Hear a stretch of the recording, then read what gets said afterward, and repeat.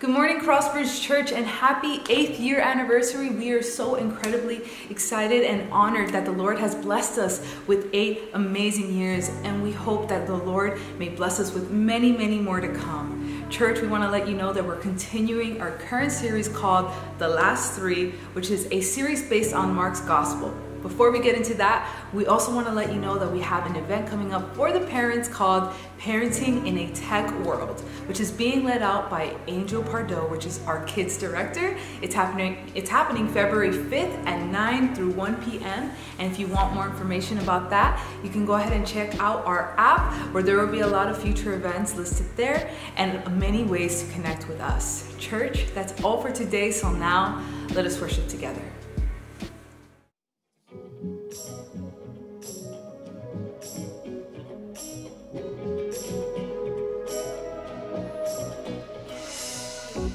When night has fallen, when fear is coming, still you're calling me. When faith is lost, my hope exhausted, you will be my strength. When my mind says I'm not good enough, God, you're enough for me. Yeah, I've decided I'm not giving up. You won't give up on me. You won't give up on me. Your love is holding on and it won't let go. I feel it breaking out like an echo. Your love is holding on and it won't let go. I feel it breaking out like an echo, echo in my soul.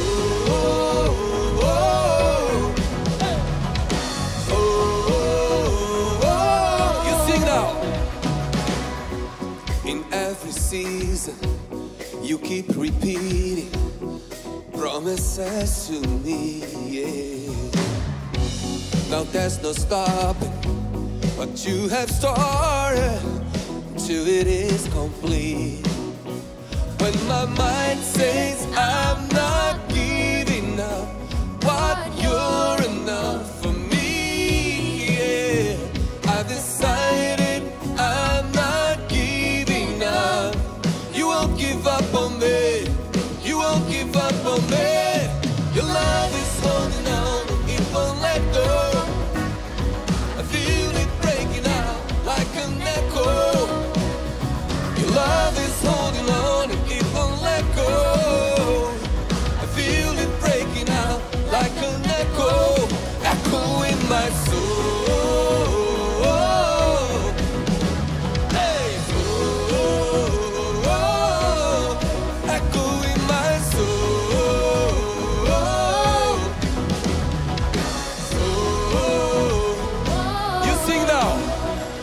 My mind says I'm not good enough. God, you're enough for me. Yeah, I've decided I'm not giving up. You won't give up on me. You won't give up on me. Your love is holding on, it won't let go. I feel it breaking out like an echo.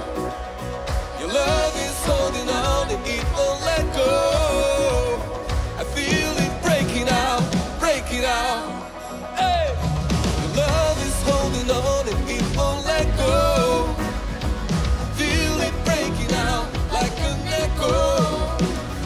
Your love is holding on and it won't let go. I feel it breaking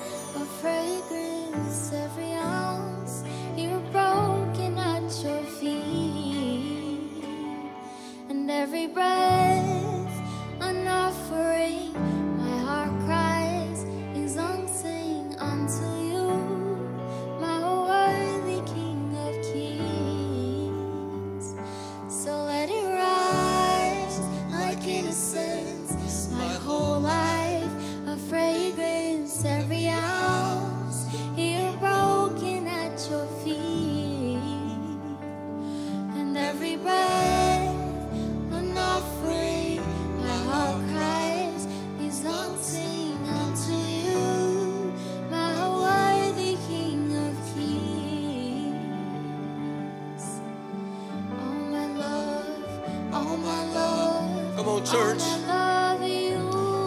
Sing it out to Him, all your love. All my love, you can have it all. All my heart and all my soul, all I own, you can have it all. All my heart, all my soul, all I own, you can have it all. All my love, all my love, all my love, you can have it all.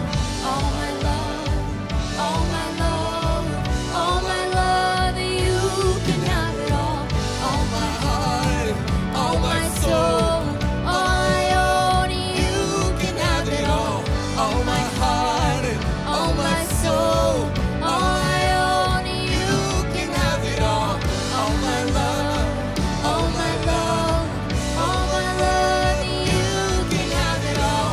All my love, all my love, all my love, you can have it all.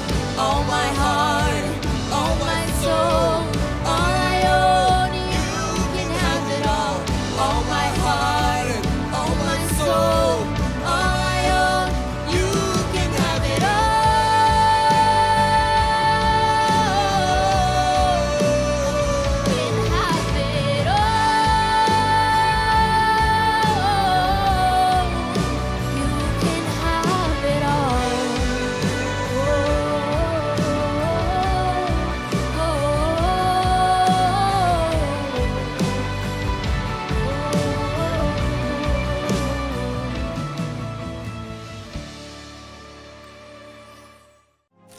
The book of Mark chronicles the last 3 years of Jesus here on earth. They were pretty intense years, to say the least. Since meeting John the Baptist, he was faced with temptations in the desert, performed miracles, healed people, gained followers, was transfigured and died. A criminal's death. Only to be raised from the dead.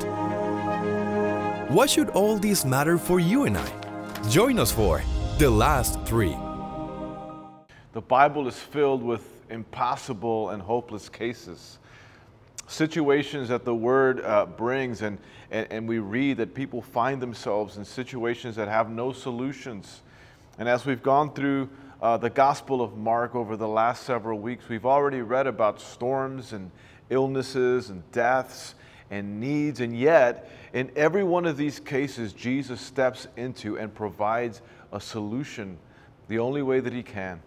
Well, today we're in episode 5 of our current series, The Last Three. It's a series dedicated to talk about and learn from the last 3 years of Jesus' life and ministry out of the Gospel of Mark. And we find ourselves in another hopeless situation, and we'll learn the truth demonstrated yet again that Jesus has the solution. And so if you have your Bibles, turn with me to Mark chapter 5.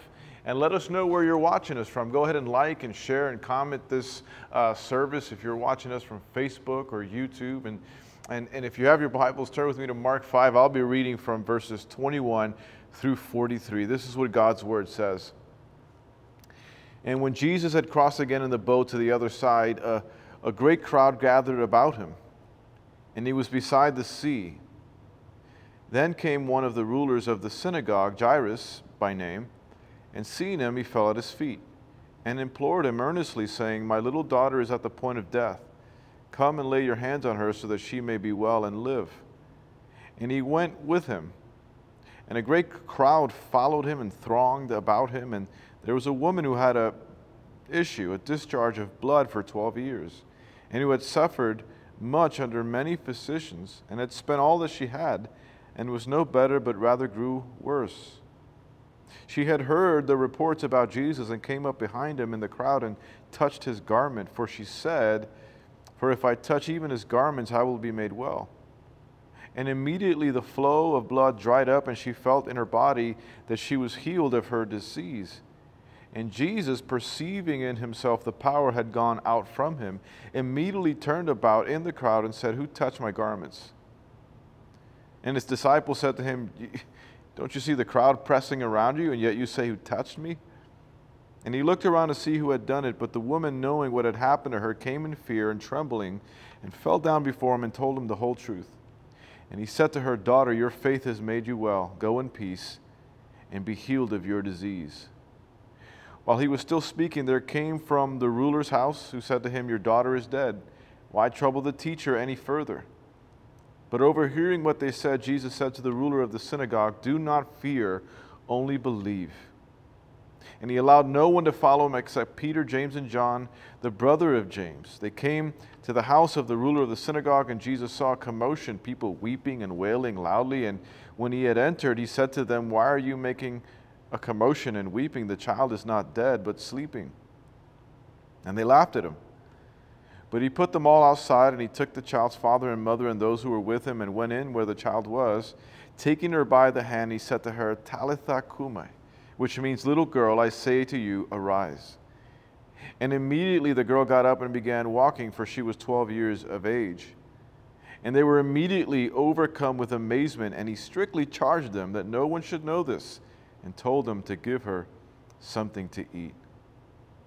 So Jairus, we just read in the text, he was a ruler of the synagogue. He wasn't just somebody who attended periodically. This was an influencer. This was somebody who was very well known, and he finds himself at the feet of this rabbi, the feet of this healer, the feet of this teacher. He finds himself upended. And for some of us, we find ourselves, or maybe we have found ourselves, in a similar situation that we thought we would never be, because there will be situations in life that will make your position in life irrelevant. Like if there's no peace in the home, there's no position on your job that's going to make you feel good about your life. And so Jairus comes to Jesus. He's desperate about this issue, and he thought that Jesus would be the only person who had the ability to fix it. And I wonder if you're not listening today in this season of your life, because everything that you have tried has not only made things worse, but they're no longer relieving the trouble, the pain, the suffering that you find yourself in. And so he's asking Jesus to come with him, to come to his house. And Jesus says, okay, I'll come. You imagine to have a house call from Jesus? That's pretty amazing. And on the way, he gets interrupted. And the thing that he gets interrupted by is what Mark now focuses on in this narrative. And we'll learn several things throughout this story. The first thing we'll learn is the intrusion of shame. Verse 25 says the woman had been subject to bleeding for 12 years. And can you imagine the pressure that this woman was feeling? It wasn't just physical, it was also emotional. She had this chronic issue of bleeding that would have sapped her strength day after day after day. And apparently she had an issue that was incurable. No doctor can cure it. And so can you imagine the mind job that this must have had on this person? I can't have sex with my husband according to Levitical law. I can't have any children. I can't touch anything because I'm considered unclean. No washing dishes, no sweeping floors. I've already spent all my money in trying to figure out what's wrong with me. And to top it all off, I can't even come to church to worship and pray because I'm barred from even coming to the temple. And she could have found a lot of excuses to stay away from Jesus. Like, I don't know, I'm not important enough for Jesus to see me. He's traveling with this Jairus man, so I don't want to bother them. Who am I? I've tried everything else. Why even bother? The neighborhood has already identified me by what I suffer from, right? Nobody can see what I'm going through because her condition, right? Her condition, she was bleeding in a place where nobody else can see. It's a lonely feeling. And some of you are hurting right now in places where nobody has any idea about. That's a lonely feeling that nobody can see what depresses you and what dominates you. They only see what you show them. They see the filtered version of you on social media. But they don't know what you're really going through. It's a lonely feeling. And even though you generalize those places and you say things like, yeah, pray for me, pray for my marriage, pray for my kids, pray for my finances, the real issue is you're depressed. You don't feel like a man anymore. You've lost your ability to provide. The real issue is that you're a bitter mom. You're a bitter mom because your kids are now all grown up and they're not living up to your ideals anymore. You're not bleeding from your finances. You're not bleeding from your family. You're bleeding on the inside and nobody sees it. The Bible says here Jesus didn't even see her, which begs a lot of questions for me, but that's what the Bible says. He didn't see her, but he felt her presence as she reaches out in faith and touches the hem of his clothes because she had heard about Jesus. You know, there was a time where this woman was probably identified by her name, but it's been 12 years. It's been a long time, because if people don't know you by your achievements, i.e. Jairus, they'll identify you by your issues. And we do this to ourselves all the time. And it's a dangerous thing. This intrusion creates something pathological, not only for us, but for other people. You'll start believing that you are your anxiety. You are your bipolarism. You are your ADHD. But the truth is, don't ever think that the issue is you. Don't ever think that you're only good as your achievements, that you're only good as the trophies or awards or degrees that you got stacked up on some shelf or on some wall. Don't believe that because you've been struggling with something so long and so dark that you deserve to be alone and you deserve to be isolated. Stop focusing on and thinking about the wrong things. Verse 28 says here, because she thought, probably in the middle of 1,000 other thoughts, because she thought, if I could only touch the hem of his garment, well, then I don't care what anybody else thinks. I'll be healed. And Mark says, just like her bleeding started on the inside, her healing also started on the inside. Notice that Jesus sort of calls her back. He looks around and he calls for her.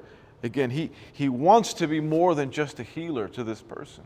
He wants to be her Savior. Calls her back to tell her something she already knew. She already knew she'd been healed, but she had never heard from Jesus. Heard about him, but never heard from him. Jesus wanted her to hear from him as she becomes the only woman in the entire Bible to be called and to receive this title of daughter from Jesus' lips. If Jesus allowed her to sneak away, she would have been healed. Her bleeding would have stopped, but she would have left believing something about herself that wasn't true. You're not leaving here a thief. You're not leaving here like some beggar. You're not leaving here as the woman with the issue of blood. You are leaving here as a daughter. Shame can do a lot of damage to people, or as one author and speaker, Brene Brown, says it. She says, shame corrodes the very part of us that believes we are capable of change. I also believe that Jesus calls her back because he wanted Jairus to get all the encouragement that he needed, because he was going to need it. Which leads us to the second thing. As we follow along in this story, we see here the invasion of vulnerability. Verse 35 tells us that some people from Jairus' house came to tell him that his daughter was dead. Why even bother with the teacher anymore? This must have felt like riding in the back of some ambulance and then getting hit with traffic and then getting hit with gridlock and then hearing the words you feared the most. The teacher doesn't care about your daughter, because if he would have hurried. And I could only imagine what Jairus himself must have been thinking, because at first he had to trust for a healing. Now he's got to trust for a resurrection, probably thinking, you know, if it hadn't been for the crowd, we would have probably gotten to my house in time. You know, if it hadn't been for this woman interrupting Jesus, my daughter would be alive and well. You know, Jesus, if you hadn't stopped and interrupted yourself to show so much compassion for this woman, my daughter might be out of bed and walking around. And how many times in our life has a similar word not come into our hearts, that we look back at the times that we have prayed and we wondered, why? God, why did you delay and allow this situation to happen? Allow a tragic situation to turn into an impossible situation. But when these things happen in our lives, Jesus has a word for us. He looks at Jairus and he tells him, don't be afraid, just believe. Don't believe in everything you see. Don't believe in everything you hear. Don't believe in everything you know. Trust in me. Listen, your instincts may tell you that the situation is hopeless, but faith looks to a God that's greater than anything you can hear and anything you can see and anything you can know. Everything about the situation may tell you, yeah, it's not going to work. But if you leave it, if you leave your need with Jesus and you trust Him with it, He is going to work it out His way. It might not be the way you want Him to, but are we content to let God do it His way? I mean, everywhere He went, His disciples they were always telling Him to do it another way. Hey, don't talk to so-and-so. Hey, don't touch so-and-so. Hey, how can you allow this woman? Even here in verse 31, they respond to His question of, who touched me? They were like, what do you want us to do? You want us to trace back? We're in a crowd. To talk about your feelings or something? Jairus' daughter is going to die. We need to go. Look around, anybody could have touched you. Are we content to let God do it His way, even if it means people will laugh at us? He gives Jairus a word of faith, a word of hope. He tells her, your daughter's not dead, she's sleeping. And all of these professional mourners in the house begin to laugh. Do you know it was Jewish custom that if somebody died in your family, you had to hire professional mourners to come and fake cry at your funeral? And if you were poor, if you were broke, you had to hire at minimum 2 flute players and a female crier. And so the size of this professional mourning committee is determined by economics. So imagine how big the crowd was from the ruler of the synagogue. And all of a sudden, these professional criers, they turned into amateur trollers as they all laughed at him, saying, probably saying to Jesus, listen, we know when somebody's dead, like she's not sleeping. We know when somebody is dead. She's dead. She's not alive. You know that unbelief will always laugh at God's word. But faith, man, will always grab a hold of it and experience the power that comes from it. And we need to grab a hold of God's word. And I'm going to tell you why we need to do that. Because life will always throw something at you that'll leave you vulnerable, that'll throw you off.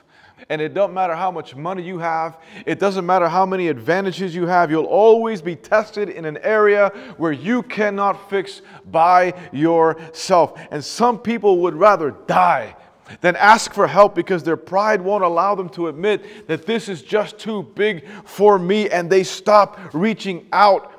Some of you have stopped reaching out because you'd rather be dead than to admit that you need help. You'd rather be dead than to admit, hey, I'm sorry. You'd rather be dead than to admit that you are a fake, you're a fraud, you're a phony. You'll wait. Man, you will wait until this thing kills you, and like this little girl, you can't get up anymore and reach out anymore. Can you imagine what this little girl must have been thinking? As she approaches the end of her life, well, maybe I'm not supposed to be, talking herself out of her future, talking herself out of her dreams, and it's into this situation that Jesus walks into. And the same voice that created this world holds her hand and tells her to arise. And the one that everybody thought was down and out, the one that everybody thought, yeah, her future is over, the one that everybody thought would never be seen again, is now looked, and she begins to walk.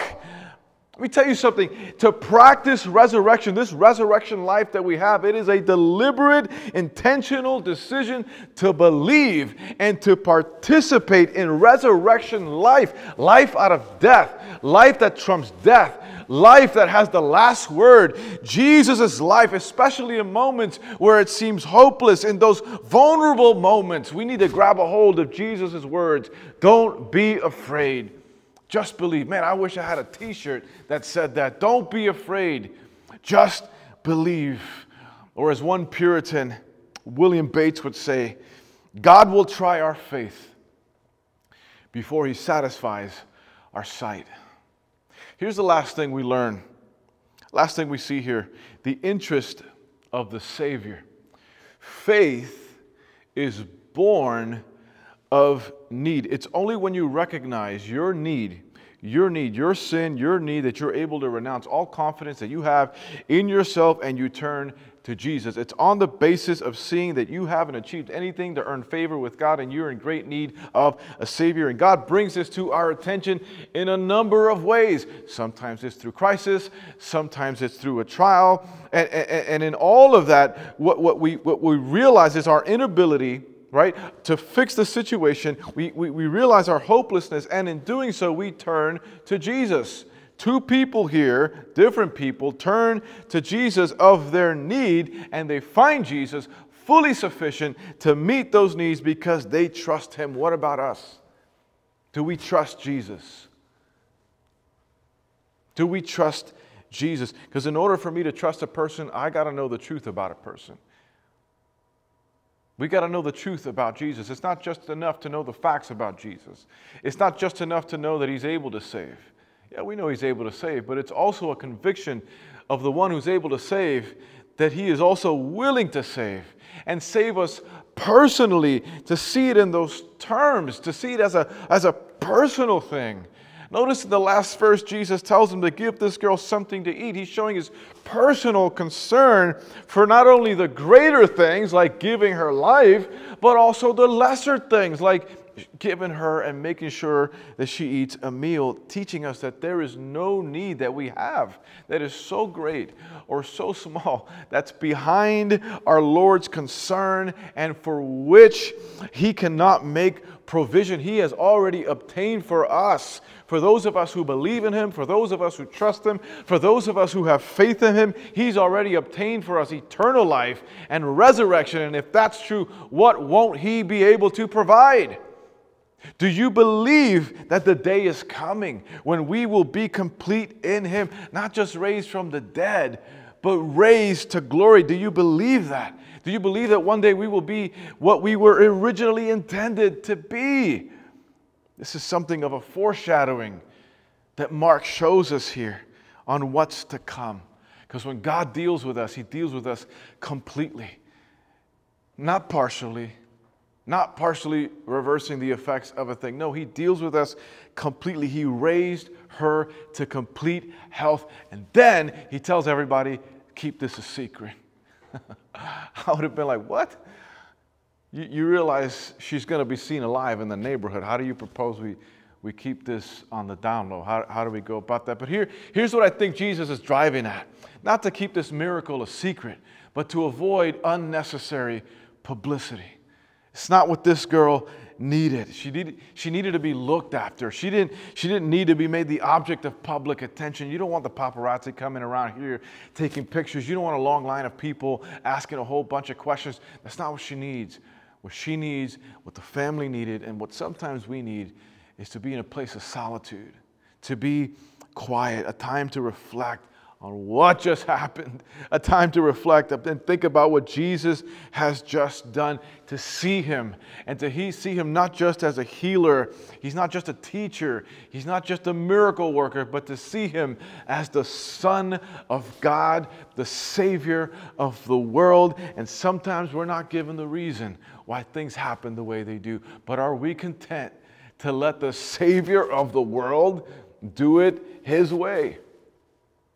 And submitting ourselves to the process, because this process still continues even after we become God's people, even after we become His servants. Those of us who have put our faith in Him, it's through continuing need that we understand that we have, that we experience our need of Him. And as we experience and as we draw closer to Him in a personal relationship of life that not even death can sever, remember, it's a relationship in which we have triumphed in Him over everything. Amen? Would you pray with me? Father, we believe. We believe in this season of fear. And everybody is just pumping fear porn, fear, panic. That's all we read about and see about. Lord, we repent of our unbelief. Help us in our unbelief, Lord. Let us hold fast to your word. We don't have to be afraid. You are going to provide the great things and the lesser things in our faith journey. Let us believe and trust in who you are You're our Savior, and you care for even the minute personal things in our lives. Let that build confidence in our faith. Let that grow us in our faith, and let us believe in you each and every day more and more. In Jesus' name we pray. Amen. Well, hey friends, thank you for watching. Go ahead and like and subscribe this channel so you don't miss a single video or live stream. And remember, you can join me in person every Sunday at 10 a.m. Thank you for watching.